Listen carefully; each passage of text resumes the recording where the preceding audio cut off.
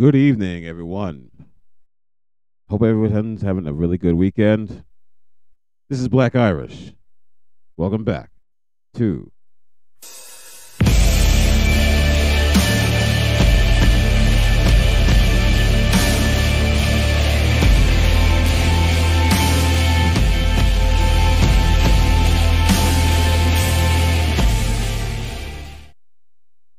All right. Let's get to the first video. Let's get you guys entertained. Thank you for returning. But it's also frustrating for women like me, the millennials who are feeling all of this anger. They're like, men have been complaining about things for 60 plus years and you guys are now reacting because we're saying something. I'm not 60 years old, right? I'm just here. Like my mom, my grandmother, they might have done something, but it's not my fault.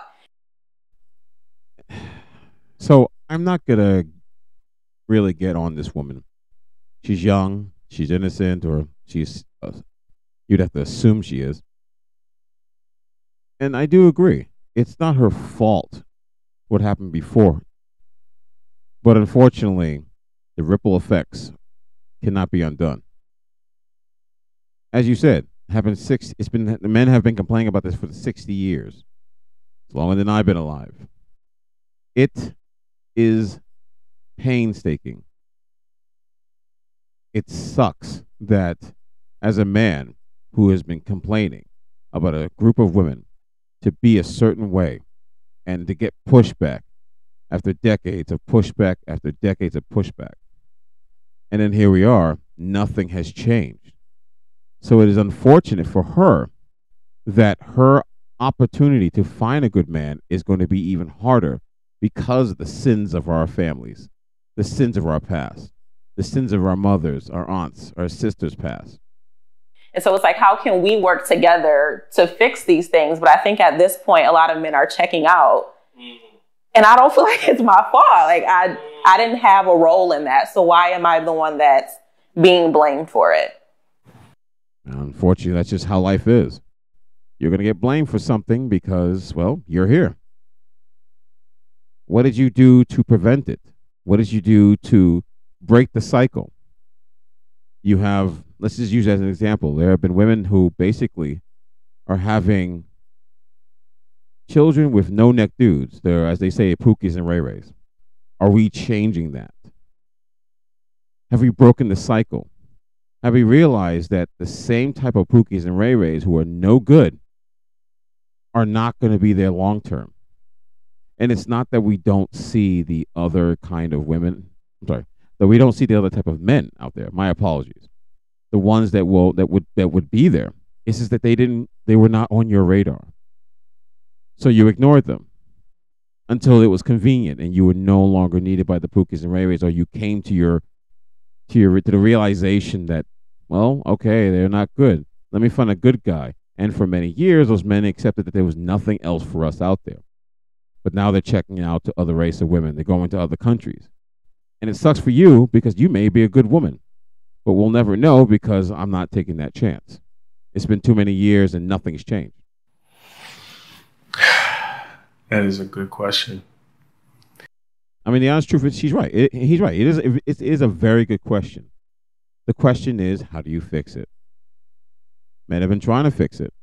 The good men have been trying to fix it. The other ones have been trying to keep it down. The other ones who can get the top tier women, they don't care.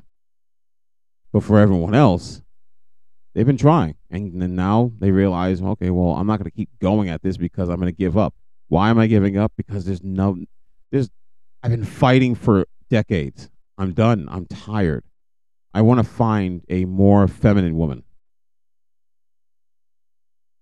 So I saw this thread with black women saying that they wanted to date outside of their race because they have not had a good experience with black men. Although I see where you ladies are coming from, let me just give my experience dating outside of my race. I dated one Mexican and one Indian man. So first things first, men are going to be men in every single race. It doesn't matter where you go. Men are men regardless. Yeah, and that same thing goes for guys who date outside their race. There's no guarantee that the woman is not going to be a woman. If you are a mark, as they say, and you go out there leading with your wallet, a woman is just going to be a woman who leads with how she treats men who lead with their wallet. She's going to use you for what you're worth and not take you seriously. I 100% agree. Number 2, these men are very intentional with their dating. When they say they're looking for a wife, they are looking for a wife. And once they find that, they're not going to waste any time locking you down. If you are what they're looking for, they move fairly quickly and they view marriage as a duty, right? Lastly, black women, if you want to date outside of your race, you need to be disciplined. When they say we're going to the gym at 5:30 in the morning, you better be up at 5 o'clock getting ready. They are not going to deal with the lack of discipline, and what we make black men put up with, they are not going to go for that. And that's a fact. Say whatever you want. Unfortunately, I hate to admit it. Men have in this community, unfortunately, have very poor taste, and then not the taste, it's their standards.